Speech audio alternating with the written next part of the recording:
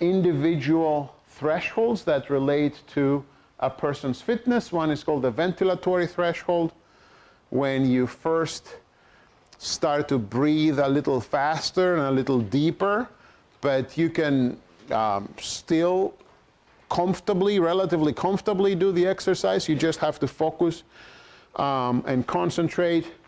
And then there's the respiratory compensation point, and that's where not only are you now breathing very fast and very deep, but you kind of see the end coming. You know that you have a couple of minutes left in the tank, but you know that the end is coming, right?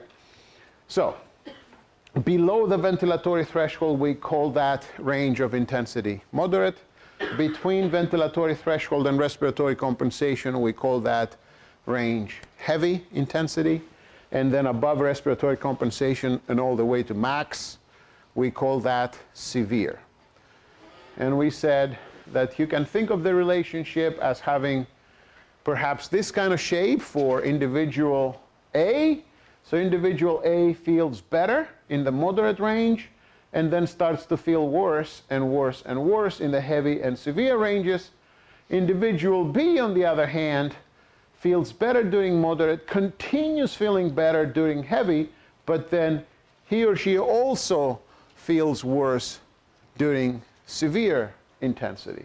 So then you can think of the range of exercise intensity as consisting of three zones. There is a zone of homogeneous responses. That is the moderate intensity range, where everybody feels better. And that better is usually high activation, pleasant feeling, like an energy sensation. Then you have another zone of homogeneous responses, but in this case it's displeasure. Everybody feels worse.